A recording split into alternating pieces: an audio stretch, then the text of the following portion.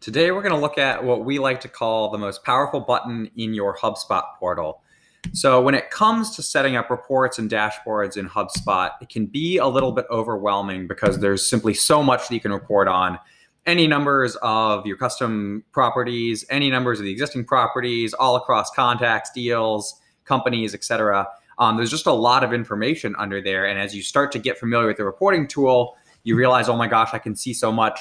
How should I decide what to set up? So hopefully this button is going to help kind of make that process a little easier, because what it lets you do is it lets you kind of pivot and drill down within data sets on the fly within your reports.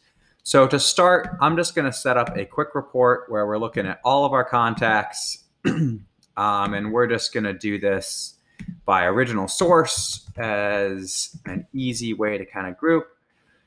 So hit visualization here. I'm going to put my original source up by count of contacts.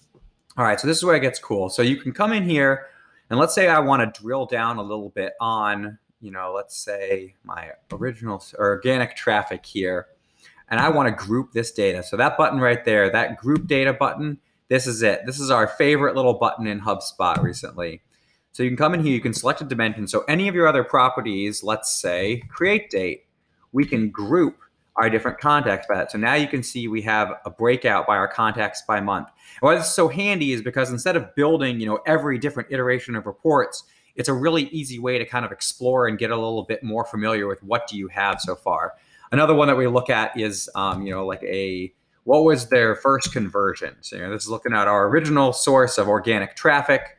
And this is, what was their first conversion? Then we can go a little bit deeper, yet again and say, all right, of the people whose first conversion was this particular asset, let's group them by their create date.